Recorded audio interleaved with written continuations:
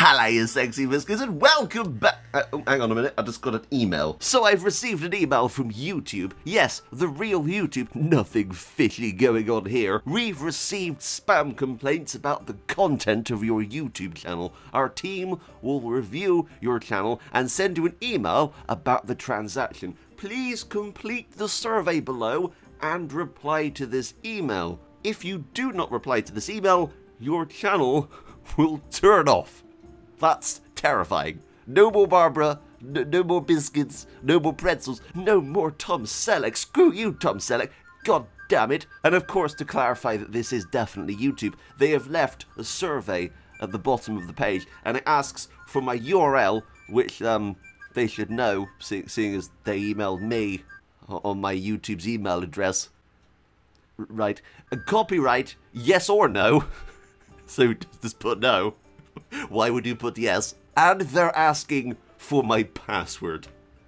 Which, yeah, that's something YouTube does. Well, I'm sorry to inform you, YT Apoyo at ytcontroller-5@mail.ru. That seems legit, that I'm not falling for your crap. The reason I bring this up now is because I have seen quite a few YouTubers talk about this. This seems to be a thing that's going around all over the goddamn place. And some people are actually believing it. So if you see an email like this, do not put your password in. Feel free to put in some silly responses to their questions, because honestly I'm kind of tempted to, but YouTube will never ever ask for your password. This has been a Sexy Biscuit tip of the day. Right, back to my video. Hello, you sexy biscuits, and welcome back into Kingdom Come Deliverance. Yes, I have picked up the Kingdom Come Deliverance Royal Edition. Now this is the collector's edition that comes with the Teresa statue and a load of other stuff. And right now you can get this for $49.99 on Amazon. So I used your amazing Patreon money and picked this up on the Xbox One. Now you're probably thinking, hang on a minute, don't you have a PC? Well yes I do, but I want some form of backup just in case my PC copy breaks. Now you're probably asking, hang on a minute, how would that happen? And all I have to say is, too many mods. So many mods. So turning the box around, we have the Band of Biscuits DLC. I'm so happy with this. This looks awesome. And on the other side, we have Teresa in the Woman's Lot DLC. And on the bottom, we have nothing. There's nothing there. And on top, we have the KCD logo. So on the back, we do have information of what's included inside, including a figurine of Teresa, which is 15 centimeters tall, which is cool. A pin, which is going to go immediately on my bag. We have a soundtrack, which I already own, I think. We also have the game itself, which comes with all of the DLC. Now you guys can see here we've got some pictures. Now oddly enough, some of you may recognize that picture because I use it an awful lot in my thumbnails. So yes, we also have all of the DLC here listed. We of course have the Treasures of the Past DLC, From the Ashes, the best one, personally. We also have the Amorous Adventures of the Balzer Hands. And we also have the Band of Biscuits DLC and a Woman's Lot. We appear to have a visitor. I think he likes the box it came in, which is right there. Bobo, did you like it? Is it nice? Are you just going to sleep in there for the rest of the day, are you? I don't know what your obsession is with boxes, but there you go. All cats like boxes for some reason. Has anyone worked out why? Now you're just licking yourself in the shot. That's fantastic, Bo. Thank you so much. Right, will you just hang out there and we'll try and continue this video. This is kind of one of the main reasons I wanted to get this, because the box looks incredible. Okay, Bo, do you wanna help open it, buddy? Do you wanna just grab that bit there and then pull? Wow, you're so helpful. Here you go, Bobo. There you go. Good boy. You just lay there with that, alright? He looks bloody terrifying. Alright, I'll take it off. There you go. As I said earlier, the box looks absolutely incredible. Just look at it. It's so beautiful. Okay, moment of truth. We're going to open this thing up and see what's inside. Okay, let's turn it around. This is going to be an experience for all of us, I think. Oh! Okay, well I definitely see what's taking up the most space in here, and that is definitely the Teresa statue. So we're going to take this out first, and put it over on the side because I want to look at that afterwards. So inside the box, there's not really much left, to be honest. We have, of course, the game itself on the Xbox One. This, of course, is the Royal Edition of the game, and this comes with every single piece of DLC. On the back here, we do have a review from PC Gamer, which gave it 84%, and they say, Kingdom Come is a seriously satisfying role-playing experience set in a rich, reactive world. Also, something that's not on here is a review from Sexy Biscuit saying, where are the goddamn pretzels, Barbara? God damn it. Screw you, Tom Selleck. Maybe one day. That's when the Ultimate Edition comes out. Okay, getting the other things out of the box, we have the Deliverance Making of Kingdom Come DVD. So inside here we do have Book, which is the combat documentary of Kingdom Come Deliverance. And on the side here it does say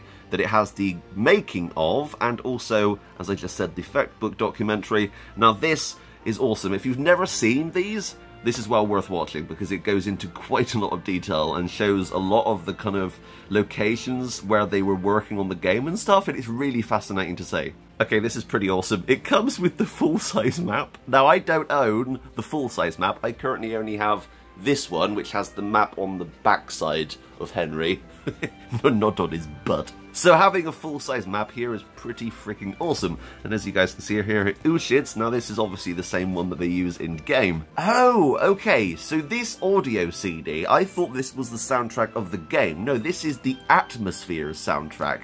And this is what kind of plays in the background when you're riding your horse and stuff. So it includes Landscape 1, 2, and 3, Tauberg.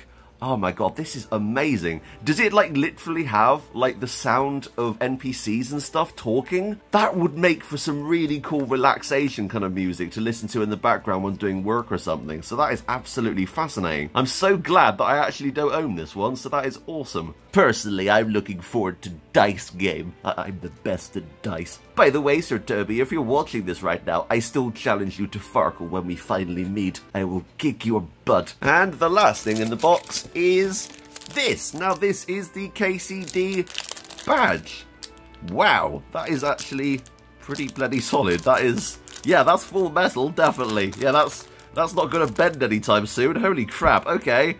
That is awesome. So I'm going to be putting that on my bag right next to my Honeydew Yogscast badge because I'm starting to collect badges, so that is absolutely bloody amazing. I think one of the main reasons people wanted this was because it came with this. Now this is the Teresa 15cm statue, and we're going to open this up and see what the quality's like. On the back you of course can see Teresa there with Tinker, and Tinker looks bloody awesome.